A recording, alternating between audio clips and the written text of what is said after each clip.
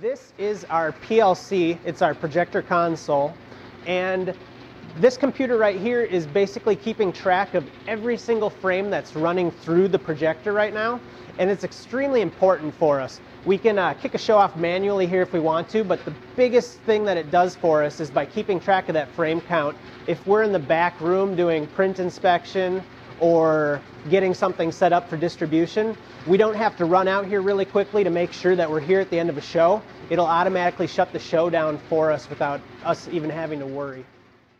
We're standing in front of our sound and automation rack here in the Projectionist booth. All of these units here that have the green lights on them, these are our amplifiers for our 15,000 watt sound system inside the theater. We're actually running two separate sound systems. We have one that's mounted on the back of the flat screen and a completely separate one that mounts on the back of the dome screen that actually rides with it as it moves up and down. The sound system is actually pumped through this digital computer here. It's all digital sound.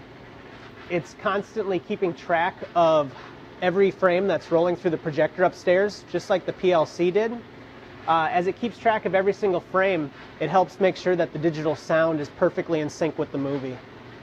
Right next to it here is our Spice computer. This computer is basically the entire script for the entire movie. It starts out with putting up certain lighting commands. Those lights will dim down at a certain time when we tell them to. We can make the dome rotate through this computer. It's all done with timing sequences. So everything is completely automated, and it's all talking to each other all through the rotor that's spinning upstairs inside the projector.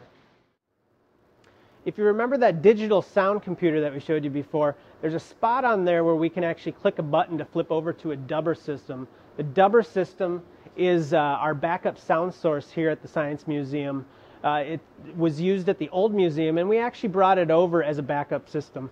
As you're walking in from the Omni-Q area, you look through the glass, you may wonder what the heck is that thing in that room over there. This is it. This is the dubber. It runs a 35mm magnetic soundtrack. We have one for every movie. It's basically just like a giant cassette tape. So we'll put the movie on, or we'll put the soundtrack on there, have it ready to go. It'll play with the entire movie. At the end of the movie, we have to rewind it just like a cassette tape. It takes about 4 minutes to do that, and then we'll have it set up for the next movie. And again, it's just a backup sound system in case we were to ever lose our digital. That way we don't lose a show.